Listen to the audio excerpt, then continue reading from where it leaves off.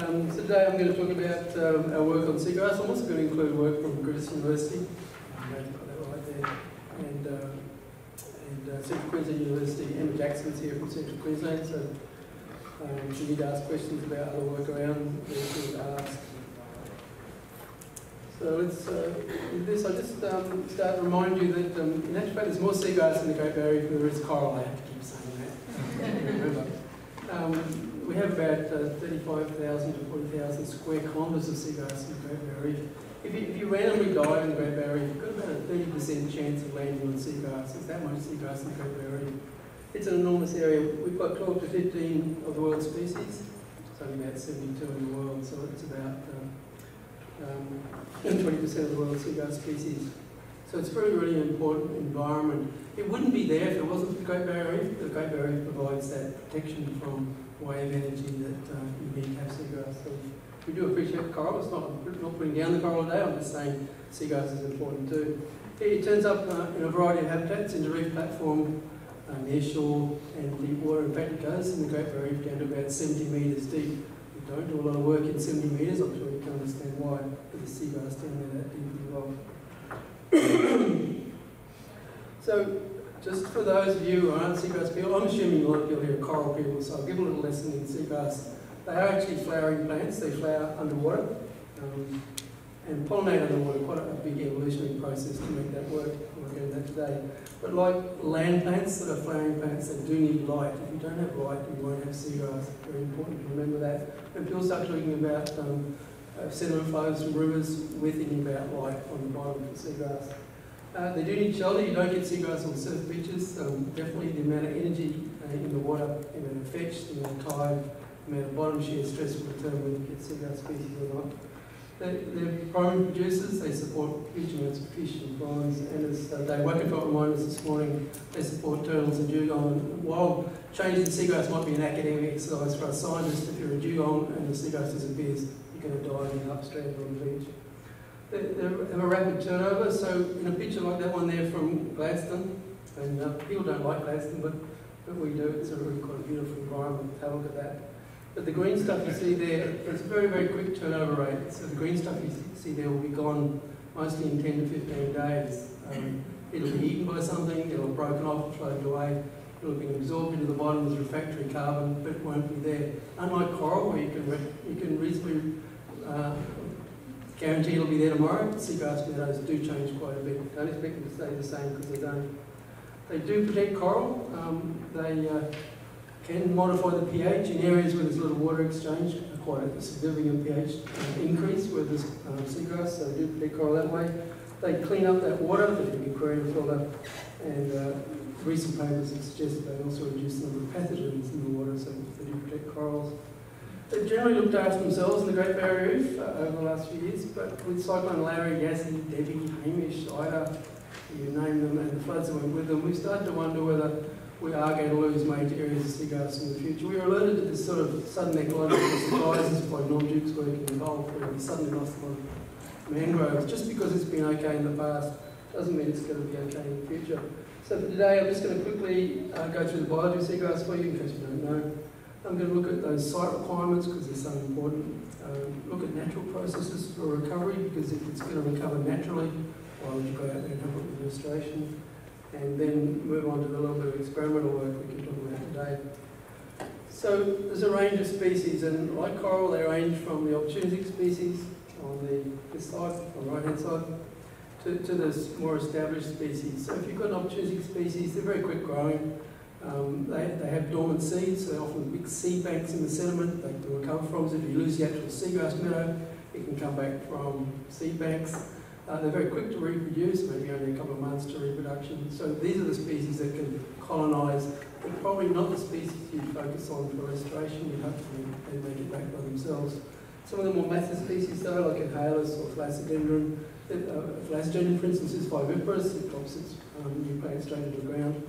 They're not going to recover easily if they're lost. So the point I just want to make today, I'm not going to go into a big lecture on seagrass biology. The point I like to make is that if you start restoring seagrass, you need to know what sort of species you've got and how it works. And just because NOAA can plant its name on the bottom of Chesapeake Bay, so you can see it from satellites, Doesn't mean that because they can do it in America, we can do it here. They have very different species. They have species with lots of seeds. They have 20 centimetre tides, not like the 6 metre tides you might get in Gladstone. If you put seeds out in this part of the world, almost certainly they'll be eaten and washed away. So can't transfer one species to another.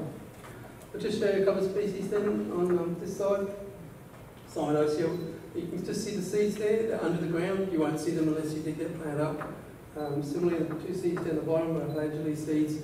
You can only find them by sieving mud. They're not going to turn up where you can see them above the ground. In contrast, the middle one there, Spingosa, you can see the male flowers at the top and the female flower just a bit further down. Really beautiful flowers, but no hibiscus under the sea. It's very delicate. They're sort of very hard to see, but once you've got your eye in, believe me, if you've seen one of those flowers, they're really beautiful. You'll see them really easily. They're actually quite common. Just take you across the far side of the slide then. Just to give you an idea of the different types of seagrass, the seagrass with little round leaves, if you're a dugong and you munch those leaves off, they can't regrow, that plant can't regrow that leaf. It has to send a runner out and grow 2 new leaves. However, if you go to the shoot one down the bottom, on the dosia, if you graze it off, that plant can grow a set of shoots in situ. So there's very different strategies in these plants. They may all look green, they may all be called seagrass, but the actual strategies for survival, reproduction and growth are actually quite different. This is the sort of nuance you need to know if you're going to start sticking plants in the ground. One of the great things we do have though in Queensland, we have this awesome database of seagrass. So the top left-hand side there is Alex Carter's compilation for us. So Alex went back and looked at 30 years of seagrass collections that we've made, been around a long time, and put them into an accessible database. You can look at that database yourself in the atlas. There's 65,000 seagrass records in that database, 30 layers, 300 meadow layers. So we have a really, really good history in the GBR of where seagrass has been in the past. We'd never have to ask that question, is this a place where there should have been seagrass, because we have that incredibly good database for history. We also got on the far side at the top there, Alana from the Centre of Excellence has helped us model, based on where seagrass currently is and the knowledge of what you need for seagrass to grow. She's modelled a probability map of where seagrass should be in the Great Barrier Reef. So we have a really, really good understanding of what is there, what should be there for any particular place in the Great Barrier Reef, and that's quite precise. It's down to kilometre size pixels. Similarly, at the bottom, Gladstone Harbour, on this side is a map of historic records. On the other side is a model of where seagrass should be in Gladstone Harbour. So that's Emma Jackson's work from Central Queensland University. So at the scale of small harbours, we still have quite good information about where seagrass has been and where it probably should be. If we need to restore the seagrass, we wouldn't be working in the dark. We're very lucky in that way. Also really useful in Queensland is we've had a long-term port monitoring project. So every major port in the Great Barrier Reef has a seagrass monitoring project. Just go to the top graph there, that's Cairns Harbour. You can see the seagrass tracked along the green and red are our reporting colours.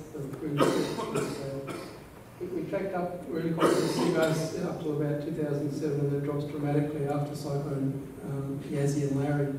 And you can see in the pictures what that actually looked like in the real world. We went from big seagrass meadow to no seagrass to it coming back in small patches, almost certainly from the seed bank. We did a lot of work on seed bank viability at the time.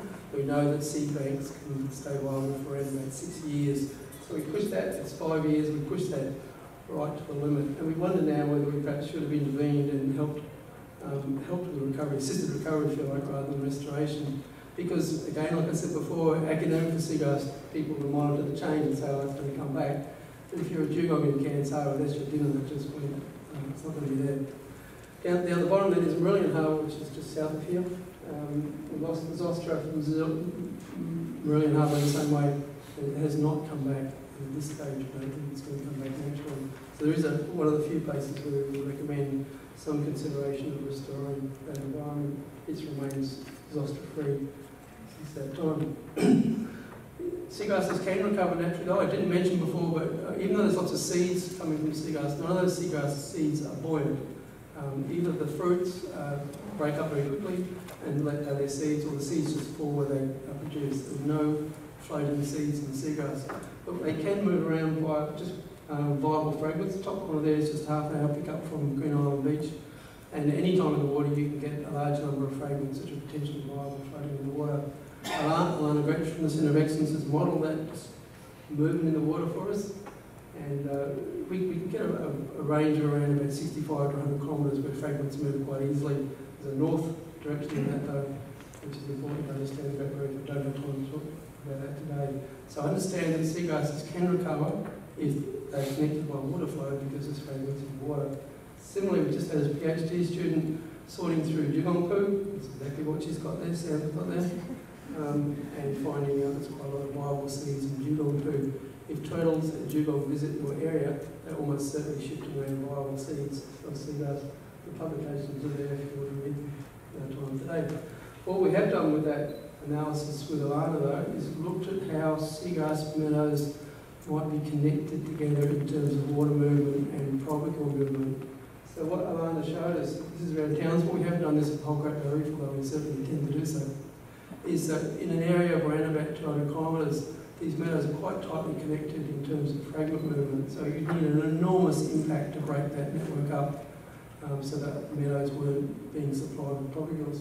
What it does mean from a restoration point of view though is if you chose a meadow in the middle of that around Townsville to restore, you're probably wasting your time because it's so highly connected it would almost certainly be recovering naturally from propagules. But then you can go to the edge of that network, place like Upstart Bay and maybe have a point which aren't being supplied by propagules from the network. And if you lost one of those meadows, it's unlikely it would come back quickly. The same would apply to low. It's not in our model, it's almost certainly that's the problem with Morelli and potentially in Cairns. It's not well connected into any hydrodynamic network. They're inshore bays, they're sheltered and not connected. So the message is you need to understand the system really well before you start thinking about restoring, because if you get in there and you can waste a lot of time, it's going to come back by itself. Just to finish then, we have done some experimental work on seagrass restoration. You can do it. Top right-hand corner, left-hand corner up here is my work from Trinity Inlet. We planted plugs, they did quite well. The amount of effort required to do that though is enormous. And I've also done some work in Boston Bay with the Fred Short's turf systems, where you put you actually get donor seagrass and you tie it to a frame with the taffeta, so paper tape, so it will dissolve. Flip the cage over, put some weights on it so it stays there, and then after 3 weeks you can take the cage away because the paper's dissolved and the seagrass is left behind.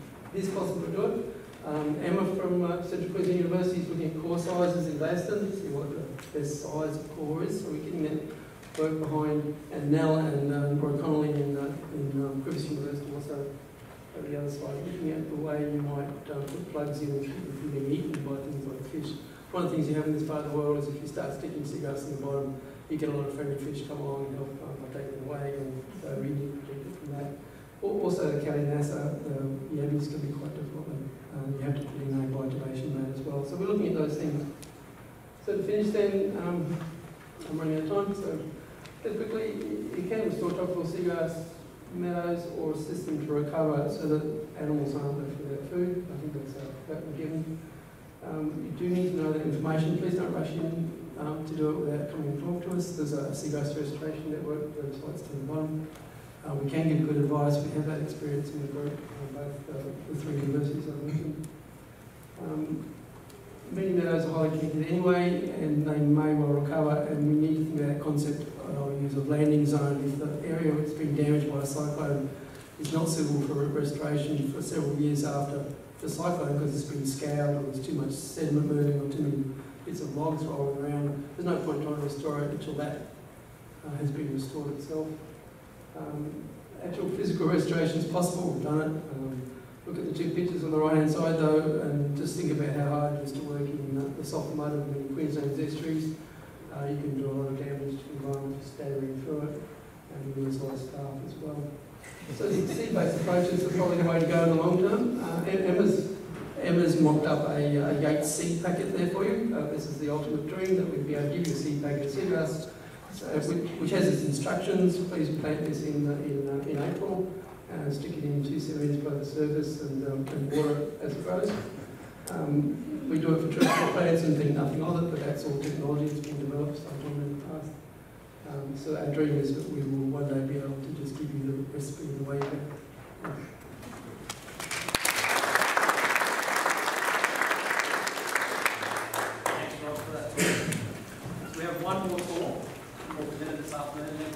been instructed we must almost run from here to the river this morning.